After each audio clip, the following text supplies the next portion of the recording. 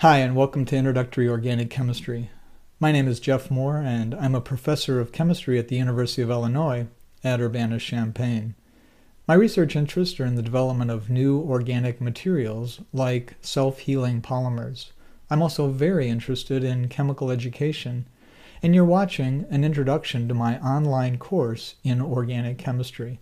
The course is free of charge to anyone around the world, and the background that you're expected to have in order to take this class is the equivalent of 1 year of college-level chemistry. The course will cover the structure and reactivity of organic compounds in a way that will build intuition about how these compounds undergo transformations, or in other words, their chemical reactions. The course is broken up into 40 lessons, and for each of these lessons you'll be watching 3 to 5 5-minute webcasts. You'll be working POTDs, or in other words, problems of the day, and you'll have the option to participate in a live online discussion where we'll help our students strategize and problem solve. For each of the lessons, you'll also be given an exam-like problem where you'll have a limited amount of time to solve a problem related to the lesson's concepts, but it's a problem that you've never seen before. You'll have the opportunity to participate in one-on-one online peer-to-peer tutoring and a course discussion board for general questions. Finally, you'll be assessed with weekly online quizzes, and then the major assessments are 3 online exams and an online final exam. You might be asking, what are organic compounds and why is it important to know about their structure and their reactivity?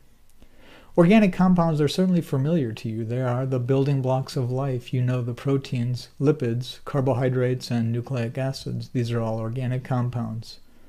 But organic compounds are much more than that. They are the signals for internal regulation like hormones and neurotransmitters, and external communication, things like pheromones used by insects or chemoattractants. But they're also colors and pigments, fragrances, and flavors.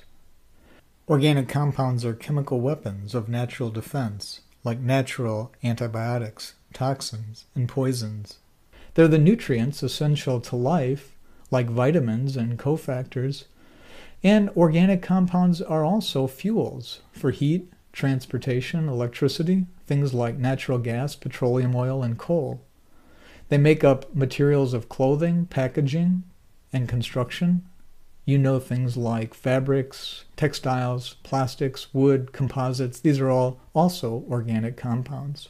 Synthetic organic chemistry is the area that is the creation of new organic compounds by chemists. We think about these as tools that might be used to study nature, like diagnostic reagents, molecular probes, contrast agents, fluorophores, or other kinds of markers.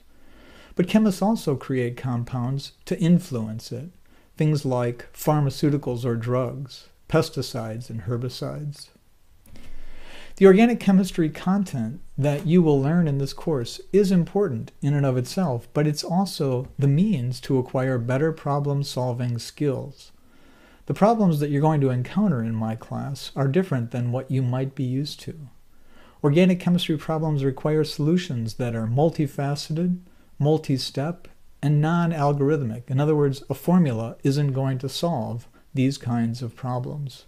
And nobody solves these problems by memorization alone.